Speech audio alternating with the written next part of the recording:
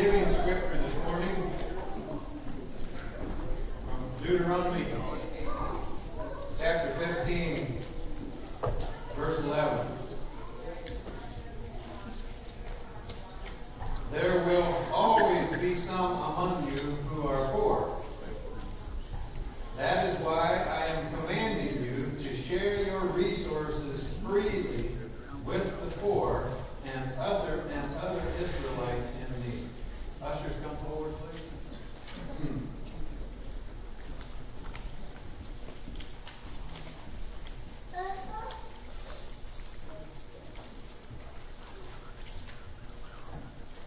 Father, your word is true always, and there are poor around us all the time.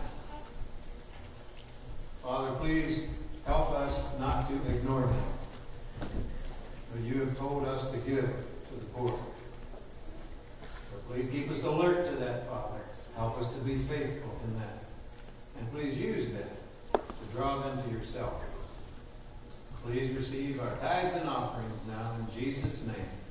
God's children said, Amen. Amen.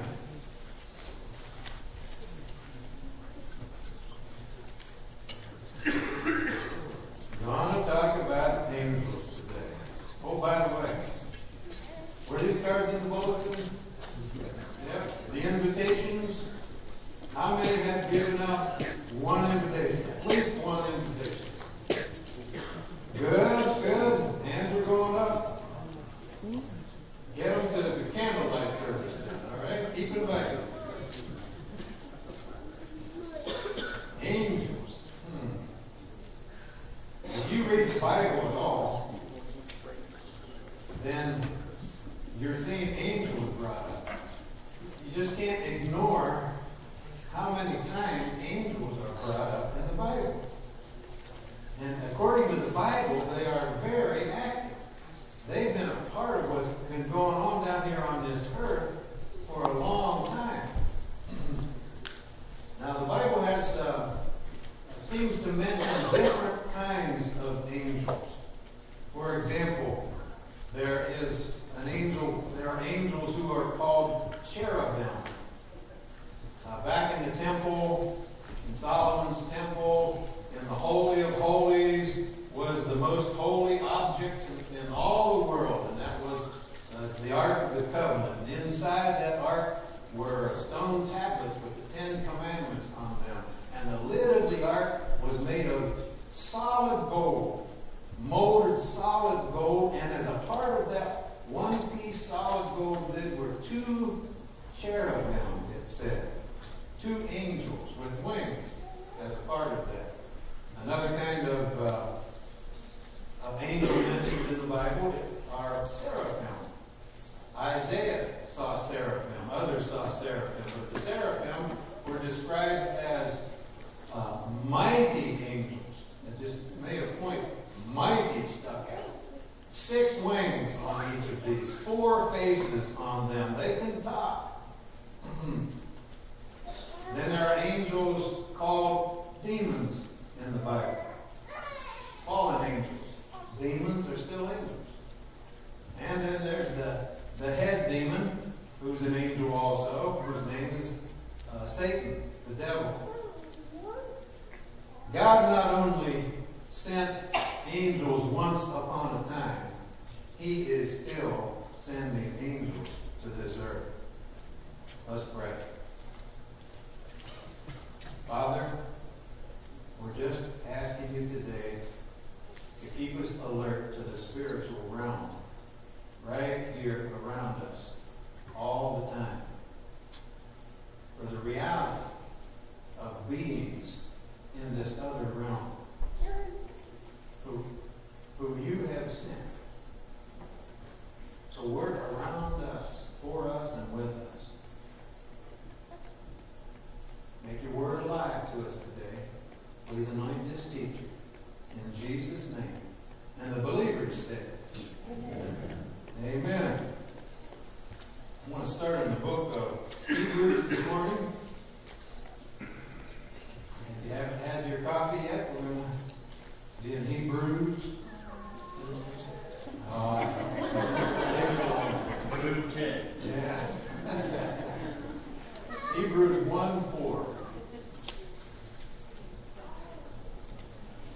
The Son, in this chapter, there's a comparison between Jesus Christ and angels. The Son, meaning Jesus, is far greater than the angels. Angels are not on the same plane, power-wise, authority-wise, with Jesus. Not even close. Scripture tells us Jesus is far greater than the angels. Just as the name God gave him is greater than their names. Yep, they're called angels. He's called Savior, Messiah. But I also think this refers to angels having names. Like you and I have names. Let's jump down to verse 6. And when he brought his firstborn son into the world. There's a little bit of the Christmas story right here in the book of Hebrews. When he brought his firstborn son into the world, God said, "Let all of God's angels worship him." Makes me think of the shepherds, remember? In the fields, and then suddenly an army of angels just showed up right there, singing glory to God in the highest. Well, it doesn't say they were singing, but praising it says. Regarding the angels, he says, he sends his angels like the winds, his servants like flames of fire. Could that mean maybe that angels are faster than the wind? Could that mean maybe sometimes we can't see them, or we don't usually see them, just like we can't see the wind? Does that mean that they're like fire? Or maybe, even though you can't see them and they're fast, that like fire, they make their mark after they've done their thing. And did you notice in that verse it says, he sends his angels. God gives assignments to angels. Let's drop down to verse 14. Therefore, angels are only servants. They're not to be worshipped. The focus isn't on the angels. I've known some people in life, maybe you do too, who seem to be over-focused on angels. They're only servants, spirits sent to care for people who will inherit salvation. Again, we see the word sent right here. God is sending them consistently, constantly. Sent to care for people. Who are they to care for? Those who will inherit salvation. God knows before any of us ever accept Jesus Christ, he knows who's going to do that. He knows who's going to have their trust in Christ as just before their body dies. And those people who will inherit salvation, I believe God gives angels to as they're born, to look out for them. I think we have our own personal angels. I could take you some scripture on that. But also, that other angels, what's it say here? Care for people who will inherit salvation. It doesn't say a thing about those who won't inherit salvation, does it? The angels are sent to care for those who have accepted Jesus. They're sent on assignments, we pick up from these scriptures. They are sent. Sent to do what? Well, we know they're sent to praise God. We just read that, didn't we? They're his messengers. In fact, as I look at the original language here, the word for angels and in Hebrew, Greek and Hebrew, it seems the best English word we have to describe angels is messengers. They're messengers. They're sent. But they do more than just give a message, a verbal message. They're messengers who also work. They do things. They obey what God tells them to do. His messengers are assigned and sent to us, to humans, to do what? To encourage us and to guide us. And then have you ever been down in the dumps and then remembered, oh, I better pray. and then after prayer have felt lifted and encouraged? I think that in scriptures and places it shows angels can just put a touch on people And just that touch is able to lift them in their minds and in their hearts to give them encouragement. And angels give guidance too. Have you ever wondered what you were going to do about something and all of a sudden it hits you? Well, yeah, that's what I ought to do. That's what I ought to say. Could it have been an angel was sent and he just gave you the right thing all of a sudden there? Placed it in your mind? Angels are also sent to punish God's enemies. Many places that's mentioned in the Bible. Angels, I believe, Scripture shows, come in all shapes, all sizes, with different names, like we've seen here, mentioned their names. And they're gifted. They're not all the same. Some are better at some jobs than others are, just like us. And what would the Christmas story be like without looking at the angels and the part the angels played in the Christmas story? So let's look at that a little bit. Angels in the Christmas story.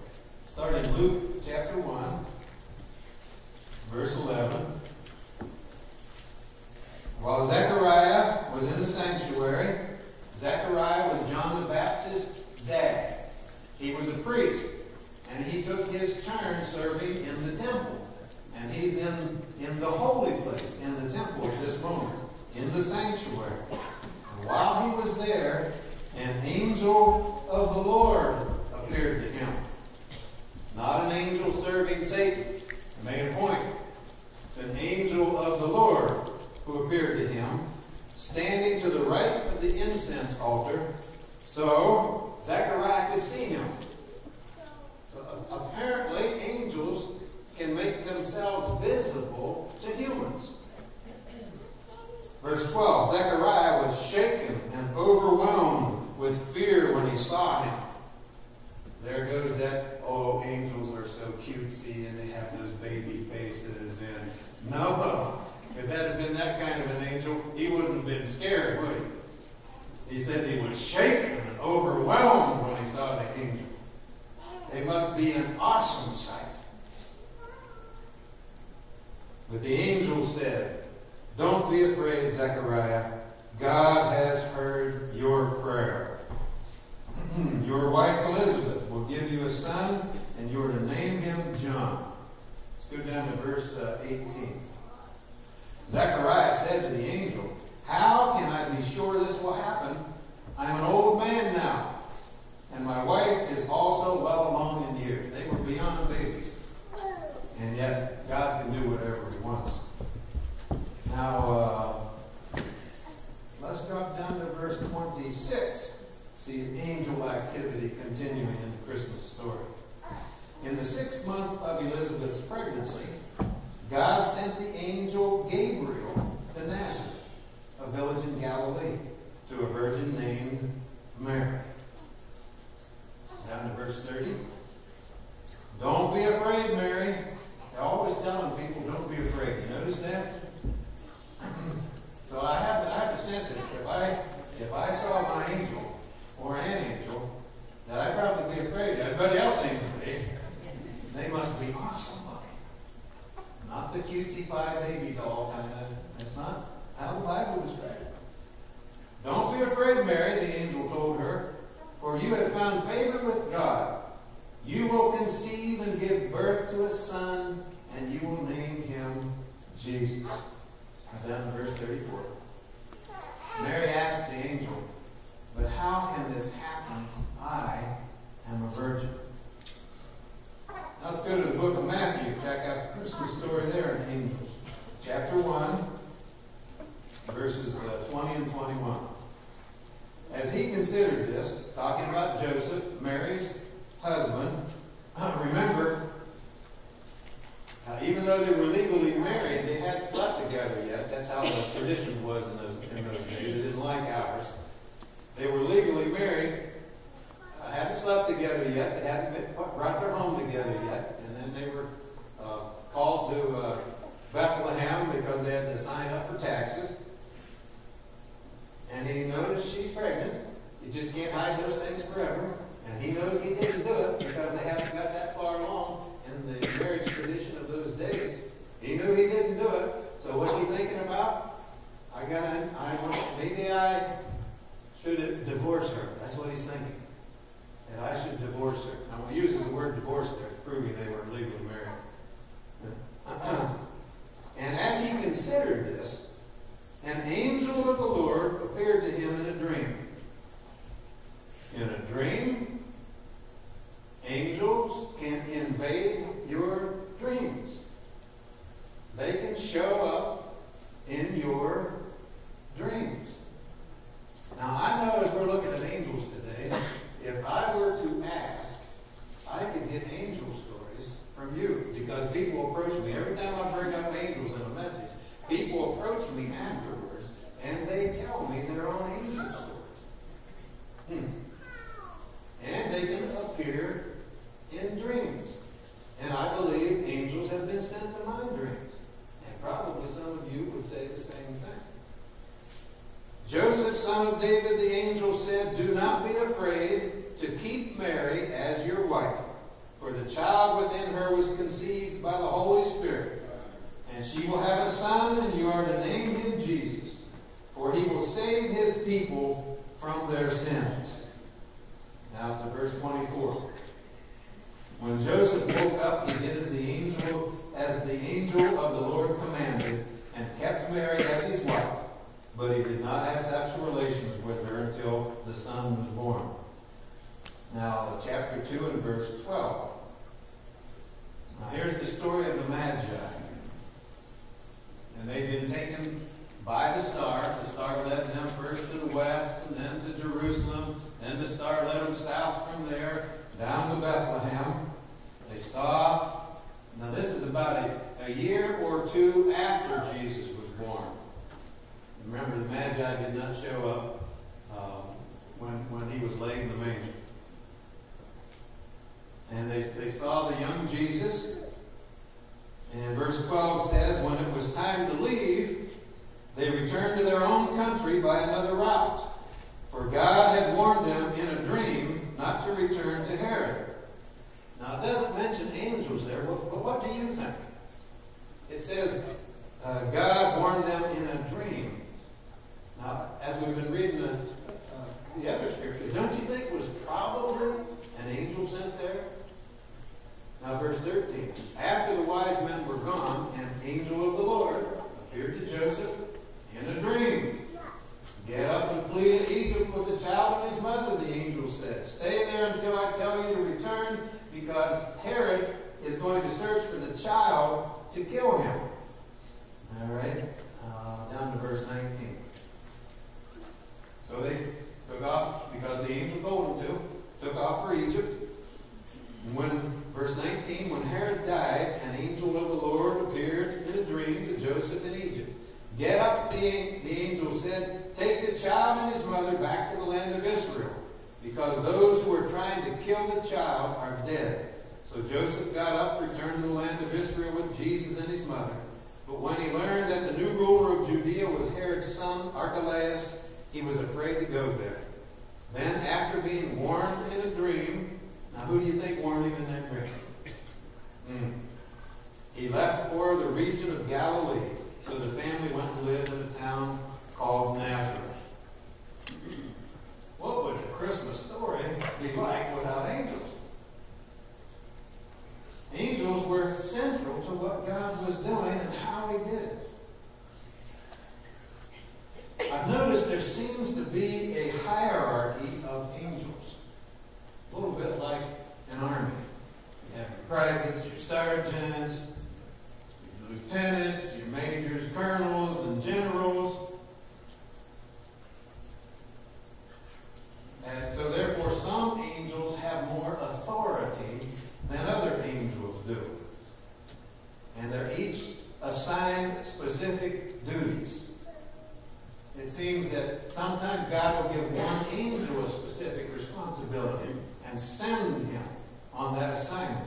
Other times it seems groups of angels are given responsibilities. For example, I believe that there's an angel that is in charge of our church family here. There's other angels working under him. We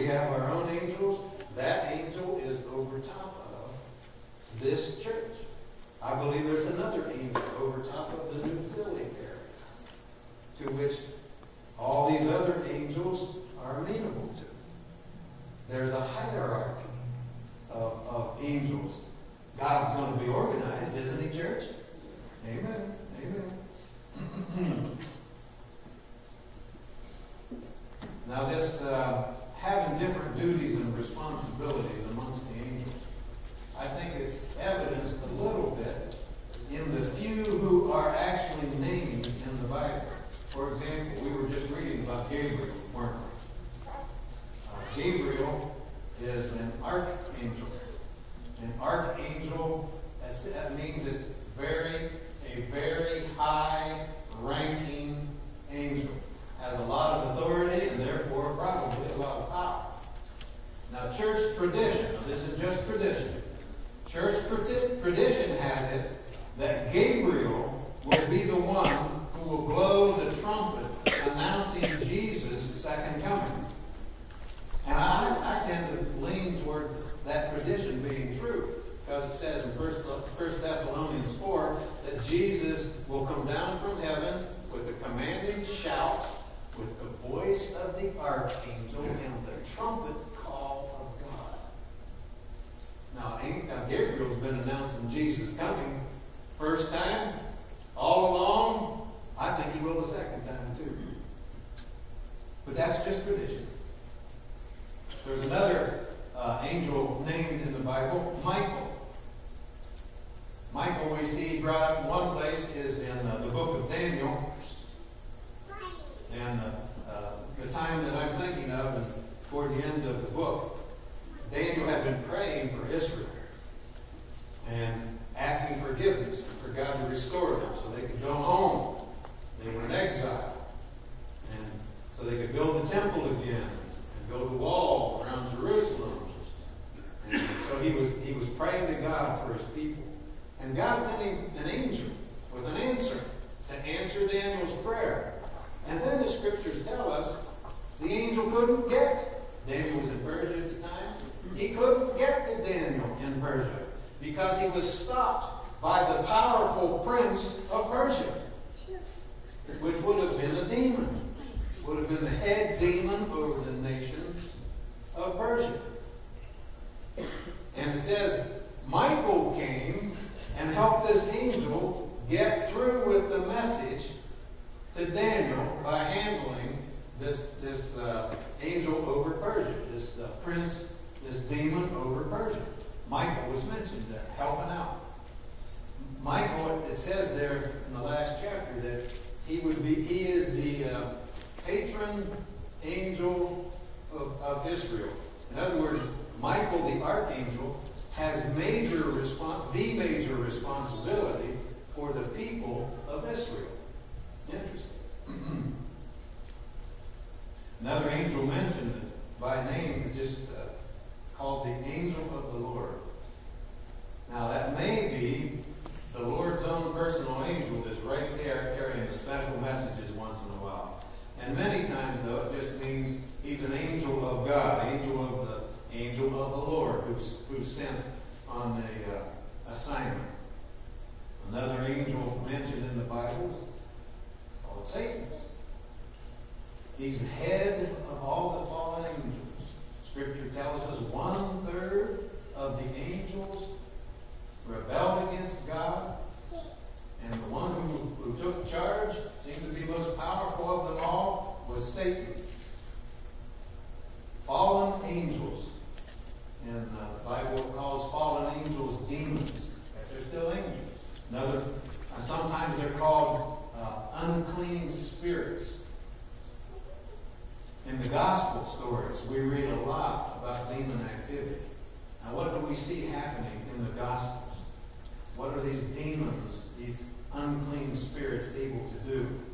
Well, we find from those stories that they're able to invade bodies, to possess humans. Now, that's not to scare anyone. They just can't jump into any body that they want to jump in on.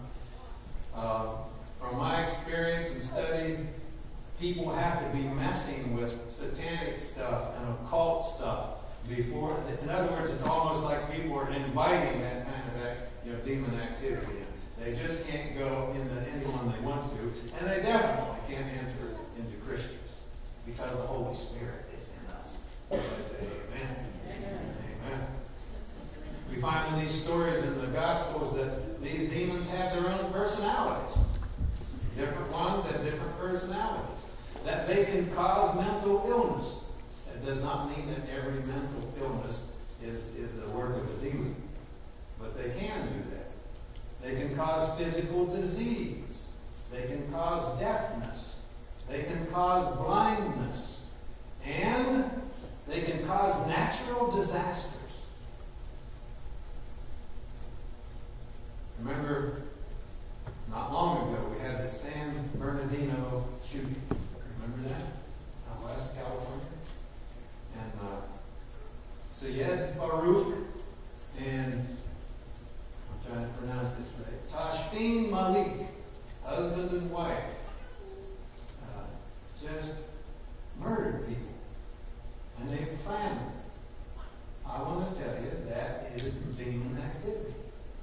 Demons possessed, planned, used, pushed, deceived them into doing those things. That's demon activity.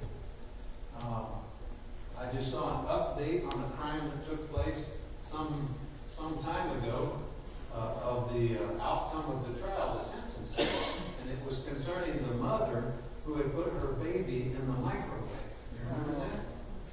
And she was finally sentenced. What could ever move a mom to do something like that? I want to tell you, it's demon activity. They're here at work. We need the awareness of a very real spiritual realm. We need to be aware. We forget that there's a whole other realm right here with us, around us, wherever we go. We get so caught up in the physical, we forget. And this message today is to help us to be aware of the spiritual realm. Scriptures tell us we battle not against flesh and blood, but against principalities and powers, spiritual wickedness in high places. So when our kids were growing up and they got mad at another kid or a teacher or a coach or an adult, or they get mad at somebody or at each other, we tell them now, that person is not your enemy. We're battling against demons. And it's the demons who's deceiving, playing on people's weaknesses and using them to be nasty. And so when we pray, in our prayers and spiritual, in our prayer warfare, that's who we're focusing our prayers against. Not against flesh and blood, the Scripture tells us. So even though there's all this demon activity, we are told not to fear. You and I do not have to be afraid of demons. And this is evidenced in Luke chapter 10, where Jesus had sent out some of his followers. Chapter 10, I'm going to switch here and look up. Remember, he sent 72 of his disciples out in ministry. He gave them an assignment. These are people. When the 72 disciples returned, they joyfully reported to him, "Lord, even the demons obey us when we use your name." Now, they were happy about this. They had the authority to use the name of Jesus to command those demons to quit, to cease and desist. Do you have the authority to use the name of Jesus? You do. Of course, you want to be very prayed up on how you're supposed to use his name, but you do. You have the authority to use the name of Jesus. And he already told us who our enemies were, right? We battle not against flesh and blood. You don't have to be afraid of demons.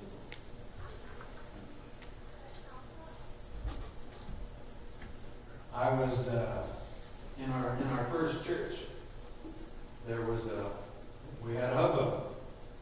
It happens every so often in churches. We're human. We make mistakes. We hurt each other. There's battle for power. That stuff just happens in churches. And we had a hubbub in our first church. And DS said, well, let me move you to another church. I said, no, Beck and I have been praying. We believe he wants us right. God wants us right here. And I can remember when there's a hubbub in the church, let me tell you, there's spiritual warfare going on behind the scenes. It's the same thing in a family. When there's troubles in a family, there's spiritual warfare going on behind the scenes. In the workplace, when there's troubles going on, there's spiritual warfare going on behind the scenes. The spiritual realm is real, and there's a lot happening there that affects this physical realm that you and I are in. I remember having a nightmare one night in the midst of this church trouble, and I just in my nightmare I could sense and almost see the demons there trying to oppress me and discourage me and trying to get me to quit and I woke up and I could just almost see them. Not quite, but almost. I don't know how to explain it. Just in our bedroom there, Beck was still asleep. I didn't want to wake her up. And in the midst of that, and they were just coming at me with wild thoughts and trying to get me out of there. And I said, in the name of Jesus, leave me alone. Get out of here. You've got to bow at the name of Jesus. And I wasn't bothered and went back to sleep. We don't have to be afraid. There are many scriptures that give us more insight into angels, what they're about, what they do. I want to hit a few of them very quickly for you. Matthew 22 and verse 30. Matthew 22:30 says, for when the dead rise, when's that going to be? The rapture, right? Jesus comes back, and we go up to meet him in the clouds, right? When the dead rise, they will neither marry nor be given in marriage. In this respect, they will be like the angels in heaven. So what do we learn here? Angels don't get married. Angels don't have babies. And when we leave this place, we won't either. We won't be married. We won't be making babies. That's Jesus' point right here. I taught this in my last church. A lady came up afterwards and she says, I don't like that. She says, I want to be married with my husband throughout eternity. I tried to tell her it's going to be better than marriage. You know, that's a whole other teaching. We'll go there another time. It's so much better. Jesus will be your mate, if you will. And the relationships we have with everyone, don't think physical. See, that's our problem. So she says, I don't care. I want to be married with him in heaven. And she said, I'm not coming to church here anymore. She convinced her husband the same and left. The scripture offended her. She wanted to be married. It doesn't matter what you want. You see, there's truth and how it's going to be, and that's how it's going to be. Let's take a look at another one. So we won't be married nor making babies in heaven. Psalm 148. Praise him, all his angels. Praise him, all the armies of heaven, or hosts of heaven. Next verse. Let every created thing give praise to the Lord. Now, we read the verses between. It mentions what all God's created, or a lot of what God's created. You know, the first thing he mentioned was the angels. He's created angels. So they are not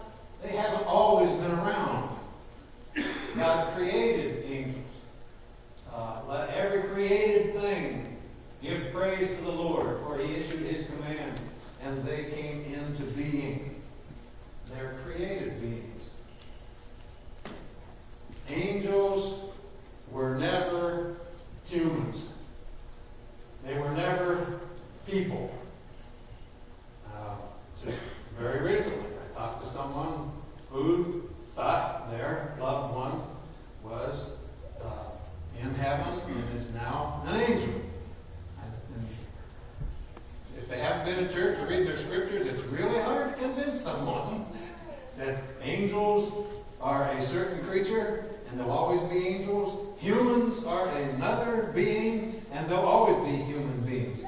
They don't mix. So when in the what's the Christmas movie with Jimmy Stewart in it? It's a Wonderful Life. And Clarence, the angel, remember him in that movie? He was earning his wings because he used to be a human. Trouble is, too many people get their theology from the movies and from TV and from books. All right? This is where we get our theology. This is where the truth is. Amen. So, angels were created. They're not people. They didn't used to be people. Turned into angels. Let's try to Revelation 5, verses 11 and 12. It says, "Then I looked again and I heard the voices of thousands and millions of angels." Just how many angels are there? You ever wonder about that? Are there enough to go around? There's a lot of nasty stuff going on in this earth. Are there enough to be assigned to all these problems in the earth? The word millions there in some translations is myriads. And the word myriads in the original Greek means you can't number them all. Innumerable. That's how many angels there are. Bunches. So there are enough out there for the job. Let's try another scripture. Luke 15:10. "In the same way, there is joy in the presence of God's angels when even one sinner repents."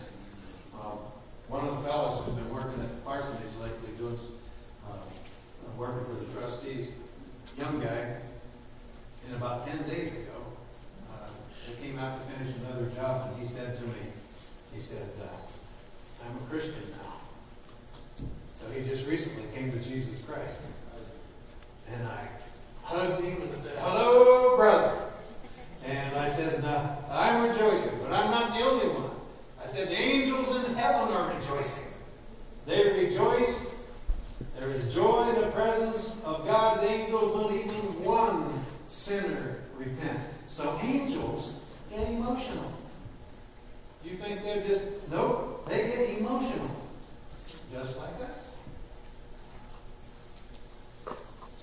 2 Peter 2:4. "For God did not spare even the angels who sinned." It's talking about before the flood, if we saw the context. "He threw them into," the word there they put in this translation is hell, but the Greek word there is Tartarus. It's the only time this word is used in the whole New Testament.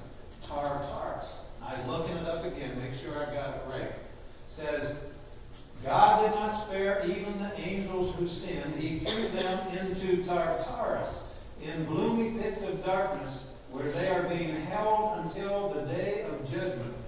Read a few different commentaries on that, and most of them agree that Tartarus is a place in Hades. Hades is a temporary holding place for souls until judgment. And Tartarus is the deepest, gloomiest place in Hades. Before the flood, there were some demons that were so wicked and so nasty that God was just not going to let them run over this earth anymore. And so he's been holding them in Tartarus until the angels are judged. And who's going to judge the angels? You are. That's what the Bible says. You are going to judge the fallen angels. These guys here are really nasty.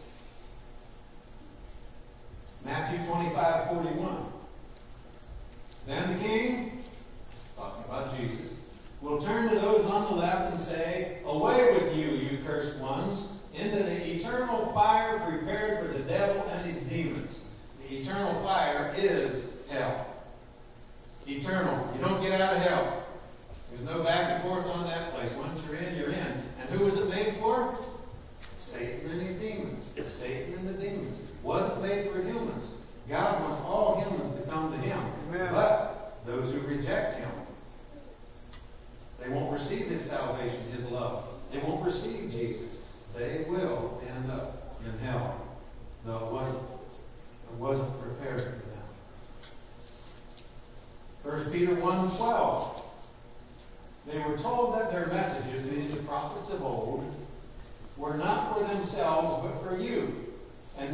this good news has been announced to you by those who preached in the power of the Holy Spirit sent from heaven. That's what would you pray this for me? That I would preach in the power of heaven, power of the Holy Spirit. Would you preach for your pastor that way? It is also wonderful that even the angels are eagerly watching these things happen. See, God's plan of salvation is so glorious. And He's worked it out from the creation right on through time, right up to now, and He will right into the future. And the angels are watching it all play out. They see it playing out in individual lives. They see it playing out in nations. They see it playing out on the larger scene over history. And they are excited watching God fulfill His plan of salvation, saving sinners for Himself. Eagerly. Hallelujah. Angels paying attention to what God's doing. Excited about it. Psalm 91. For He will order His angels to protect you wherever you go. They will hold you up with their hands so you won't even hurt your foot on a stone. Angels God uses them to protect us. Now here's where you all would give me some stories if I were to ask about, it must have been an angel protecting me. I have a lot of these stories. I can remember back when I was a pagan, coming up out of Sile in my Volkswagen. I don't know how fast I was going. Fast. And as I came up the hill, leaving town toward the west, toward Bowerstown, I hit the knob at the top of the hill and went airborne. I was going fast. And in the air, my car slowly turned around backwards, and the road turns right after the top of the hill.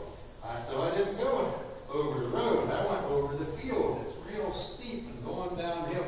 And I landed so gently going backwards and just coasted down through that field. Thank God, it's a big field. To the bottom of the hill. Nothing was hurt. I wasn't harmed. I'm telling you, that was an angel that did that with me, for me. God watching out for me because I will inherit salvation. I had an angel even way back then. They are sent to protect us. We could stay here the rest of the day and get your stories like that, and you would have them, I know. I've heard many. Hebrews 13:2. Now here's an important scripture. Don't forget to show hospitality to strangers. Church, pay attention. For some who have done this have entertained angels without realizing it. I have my own angel story where I think a couple guys came to my front door one time. I'll save that story for another time. And give you can look up angel stories. Some of us have seen angels and didn't know they were angels. We thought they were people. So angels can be visible and look and act like people. Here's a couple angel stories. Have you ever seen an angel? Dr. S.W. Mitchell thought he had. Dr. Mitchell was a well-known neurologist in Philadelphia.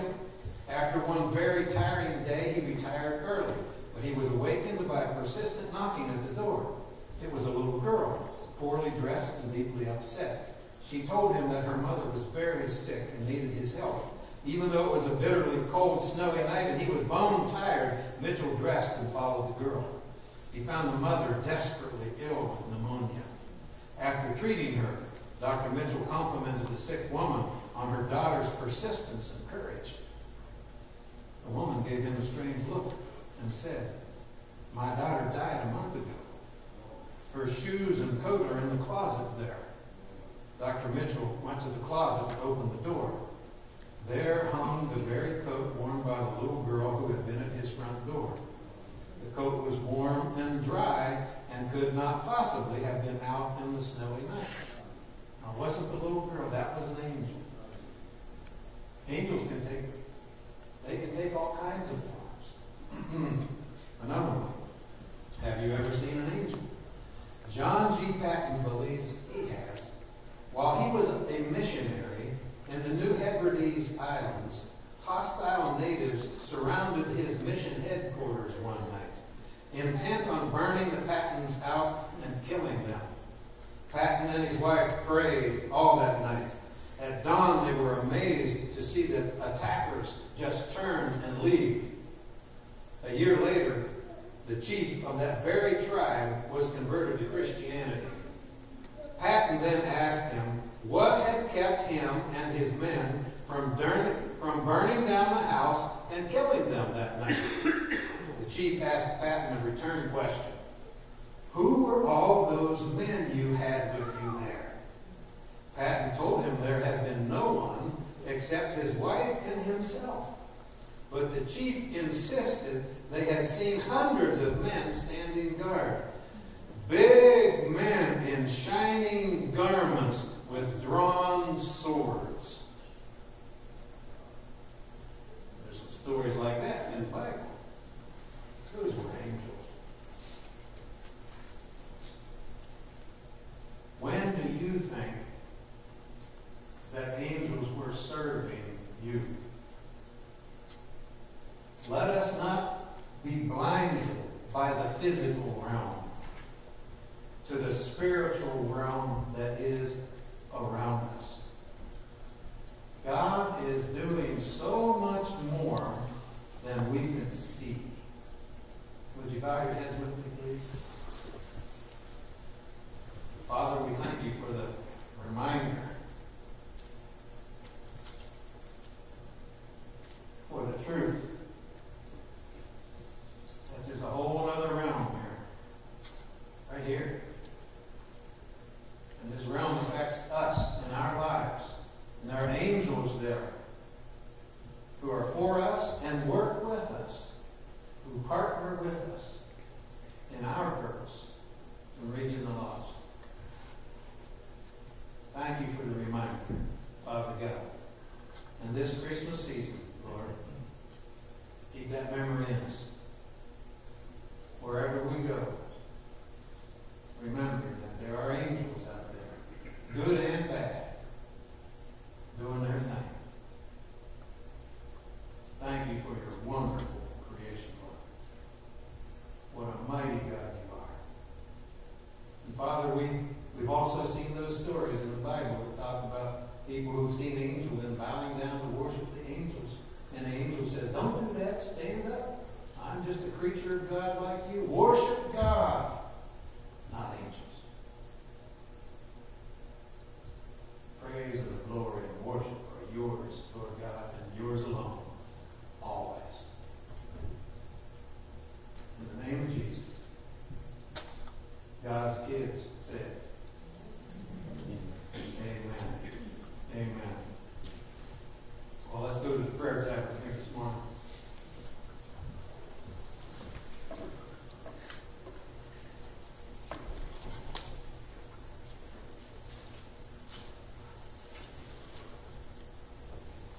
Father, we have a prayer request for Mick Schrader. And we ask you to heal those ribs of his, Lord, that are cracked. We have a request, Father, for those who are alone for the first time this Christmas season, who are missing their mates or other loved ones, and others who are missing loved ones from the past. Father, we ask you to fill in those gaps in their lives.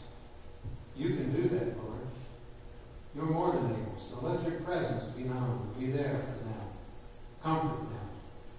And help them to rejoice this season. We also want to lift up the military personnel who are away for Christmas, away from home. In places, strange places with strange weather and strange languages. A lot of them with strange people all around. Father, we ask that you show yourself real to them. That you're God everywhere. And that you help them to celebrate Christmas and your coming into this earth through Jesus. Protect them, Lord, and use them as your missionaries also.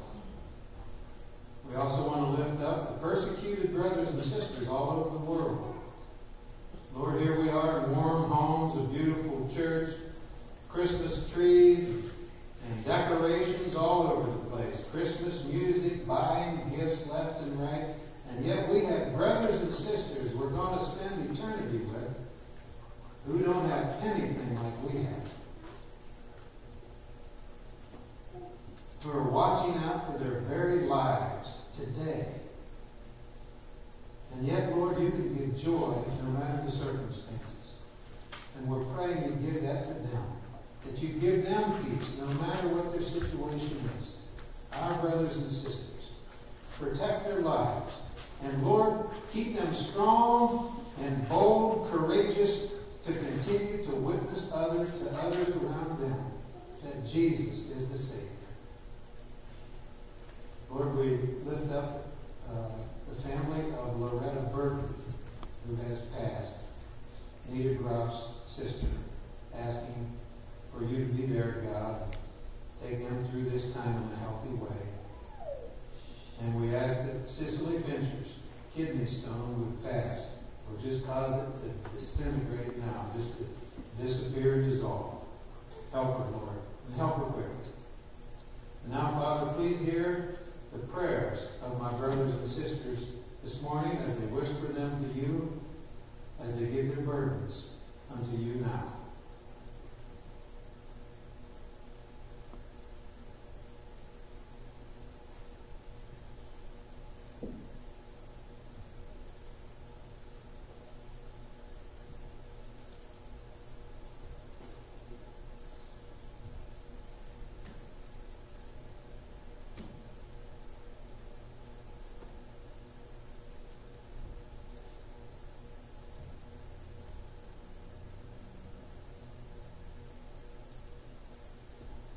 Church and in our homes, Father, help us to keep Jesus in the center of Christmas. And it's in his wonderful name we pray. And God's children said, Amen. Amen. Well, arise, church. Wherever you go,